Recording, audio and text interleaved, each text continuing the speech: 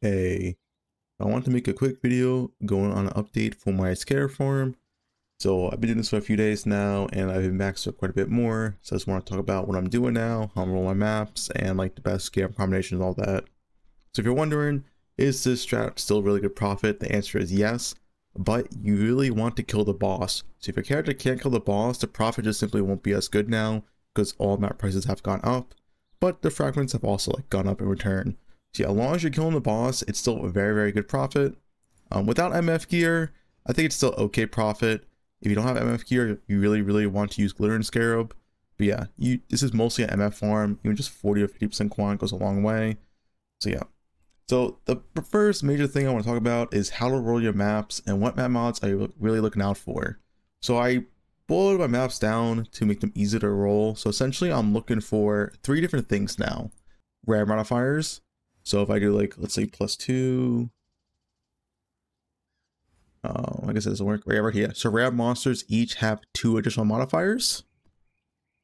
So I'm looking for a map like this and it needs to have more scarabs. So since this map does not have more scarabs, I would not run it. Or I'm looking for Shaper's Touch. So right here, rare monsters area are Shaper touched. Once again, this needs more scarabs. So this could be a potential map I could run. Or I'm looking for high more scarabs, so like 150% or more. Maybe 130% or more with high pack size. So it's 3 different maps. So once again, it's either rare monsters have 2 additional modifiers with any more scarab amount, Shaper Touch with any more scarab amount, or a high pack size slash more scarab amount. So a map like this, for example, it doesn't have Shaper Touch or +2 rare modifier, but it has 100% more scarabs and 55% pack size. Ideally, you want like 130% more scarabs here, so this map's kind of mediocre. But yeah, I boiled my maps down to like this because it takes a lot of chaos for all maps. I just want to do more mapping rather than all my maps all the time. And I felt like this was the best solution. So I have double regex now, which means I regex my maps twice, which, you know, is pretty annoying, but it's just the most optimal way. So I'll roll all my maps like this, use chaos to roll your maps. Right, once they're all highlight up, you then use your second regex. I'll have both these linked down in the description below, but I would advise to make your own regex as maybe you can't run all the mods that I can run. So yeah, and then second regex, now all these maps highlight, and now these are the maps you can potentially run.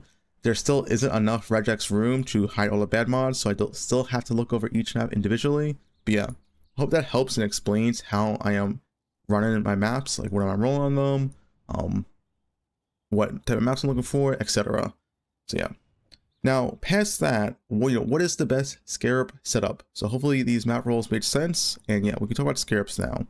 So I think the best scarab setup is going to be the Glittering, Nemesis, Bloodlines, and Lineage. And now Glittering can be replaced for Hunted Traders. I'm not really sure which one is better. My character is, I believe right now, 85% quant. So not really sure what's better. This is around like 20% more damage drop my current quant values, but 100 traders is a lot more packs, and those packs are also magic because of bloodlines. So yeah, that's one setup you can run, or you can do Scarab of Adversaries, Glittering, 100 traders, Nemesis, and this Glittering can be another 4 additional mirror red packs. Once again, still not sure which is best. So yeah, this setup is also very good.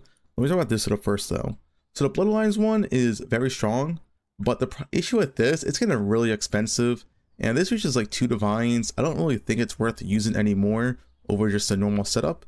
When I was buying this for like 1 to 1.4 divines, it was pretty worth it, but 2 divines, I'm really not sure if it's the best choice. You can obviously run 20 yourself, record your data, and see how much value you get out of it compared to a normal setup, but yeah. So if you are doing this bloodline setup, you really want to go for these high pack size, high more scarab maps, more so than the rare modifier maps, as you get more value from the pack size and more scarabs. If you're running the standard setup with Nemesis, Hunted Traders, Adversaries, and Glittering, then you can run like any map setup, but obviously the +2 rare modifier setup is the most ideal.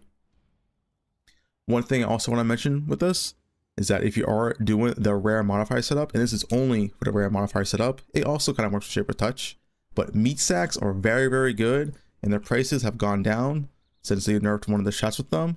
But yeah, for us, this meat sack is now actually way more affordable, and it's really, really good if you're doing +2 rare modifiers. You can add 2 meat sacks on your maps, even 3 if you really want to, but keep in mind they are very, very tanky, but low damage monsters.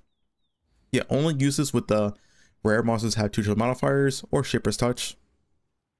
Meat sacks could just drop a lot of scarabs and a lot of loot, so very strong. So yeah, you can do either or setup. Like I said, I'm still not sure which one is the best, but all the setups I'm showing right now are really, really strong, and you can record your own data, see what's better for you, and most importantly, it really depends on the price. Like I said, if bloodlines is like 1 divine each, then 100% always run bloodlines. But if it's going to be like 2 divines each, then I'm not really sure.